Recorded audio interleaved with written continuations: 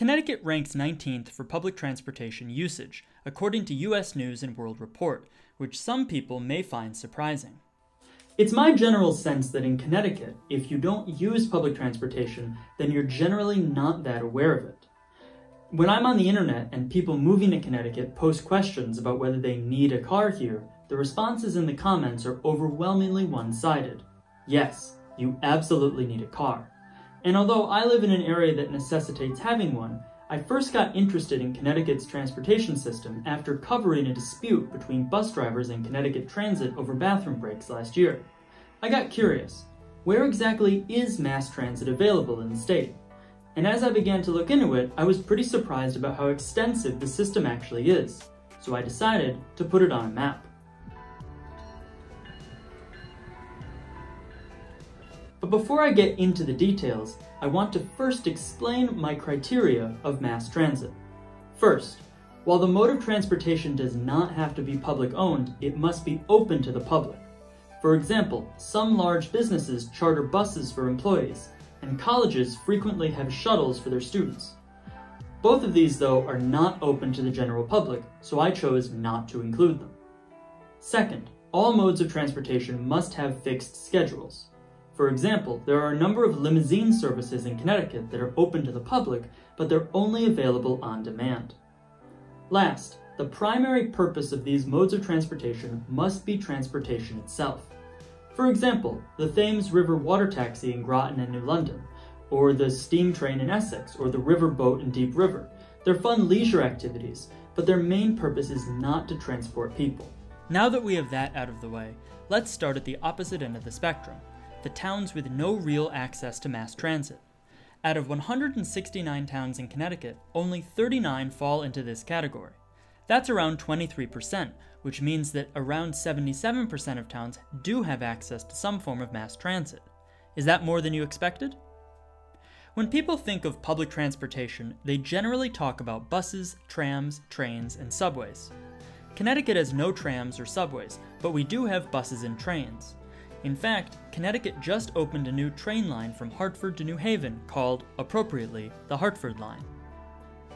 It joins the Shoreline East Line, which goes from Stamford all the way to New London along the coast. But these two lines are not nearly as expansive as the New Haven Line, run by Metro North Railroad. Last, if you're looking to travel longer distances, then Amtrak is also available. But the real public transportation powerhouse in Connecticut is the bus. Most are run directly by Connecticut Transit. I've included in here both local and express buses.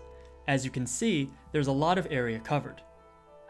Connecticut Transit is also accompanied by 10 local bus operators. Estuary Transit District, Greater Bridgeport Transit Authority, Housatonic Area Regional Transit, Middletown Transit District, Milford Transit District, Northeastern Connecticut Transit District, Northwestern Connecticut Transit District, Southeast Area Transit District, Windham Region Transit District, and Norwalk Transit District. Additionally, in 2015, Connecticut Transit debuted Connecticut Fast Track, a rapid bus system between New Britain and Hartford. And if you want to go out of state on a private bus line, Greyhound and Peter Pan are your best bet. You might think that's all, but there are two more categories that I thought were worth mentioning. The first is airports. Both Bradley International Airport in Windsor Locks and Tweed New Haven Airport are commercial airports open to the public. The last category is one that is often forgotten: ferries. The Chester Hadlime Ferry and the Rocky Hill Glastonbury Ferry are both seasonal ferries that can be used by commuters, while the Cross Sound Ferry, New London Block Island Ferry, and Bridgeport Port Jefferson Ferry are available year-round. Now before we continue, I want to point out what I'm sure that some viewers are thinking. These maps are not perfect. Just because mass transit is available in one part of town does not mean that everyone lives close enough for it to be useful, nor does it mean that every route will take everyone where they want to go. To be honest, I think Connecticut has a long way to go if we're serious about getting more people to use mass transit, and there probably needs to be a much bigger discussion about zoning. But I don't see that happening anytime soon, And I also think that many people believe that they would much prefer driving on their own than using mass transit even part of the time. But there are some glimmers of hope. Connecticut does have a number of park and ride lots, usually near highway entrances, where people can park their cars, ride mass transit, or even carpool to their destination. Additionally, developers in the state have been increasingly building apartments with proximity to mass transit kept in mind.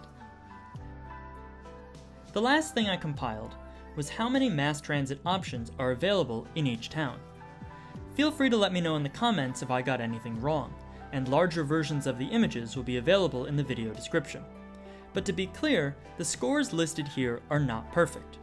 For example, a town with just one bus stop will receive the same score as a town with an entire bus route. But the map does tell a story that many people might not realize, about how many options are actually available in Connecticut.